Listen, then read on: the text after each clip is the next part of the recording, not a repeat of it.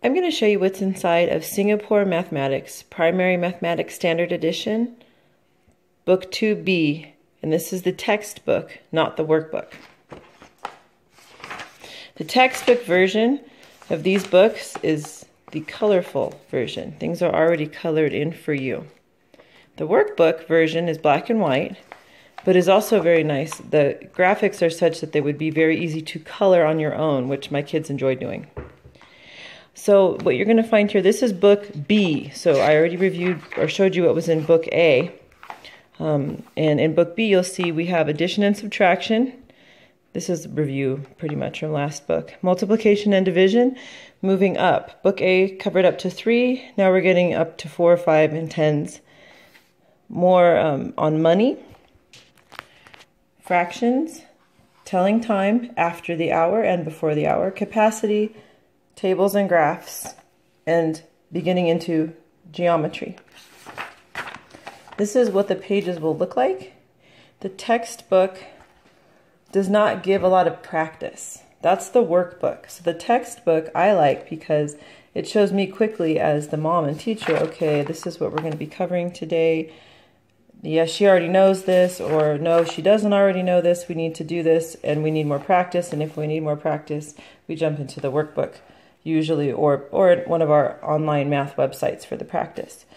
If I'm not sure if she knows a section and I just want to see where she is, I'll have her do the practice sections, but each section at the end, this is the subtraction area here, we'll usually have a review.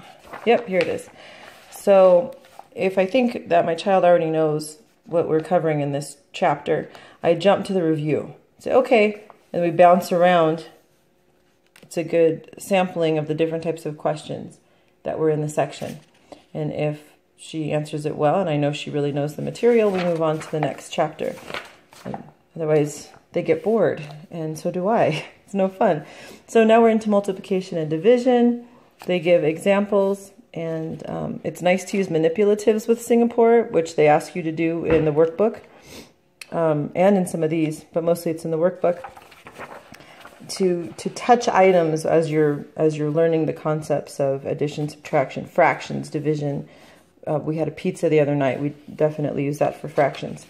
At the end of the book, I think it's the final review here. There's usually a math at home section. Let's see.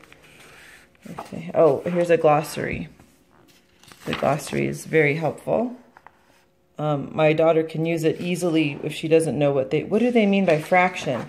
Well, she can go back here. She asked me this just yesterday. She can go back here and look and say, oh, and if she still does not quite get it, then I'll come in and explain it in a different way or pull out some manipulatives. No, this one doesn't have a math at home. Perhaps that's the workbook that does. But here's the index, and that's what you're going to find inside of the Singapore Textbook 2B Standards Edition.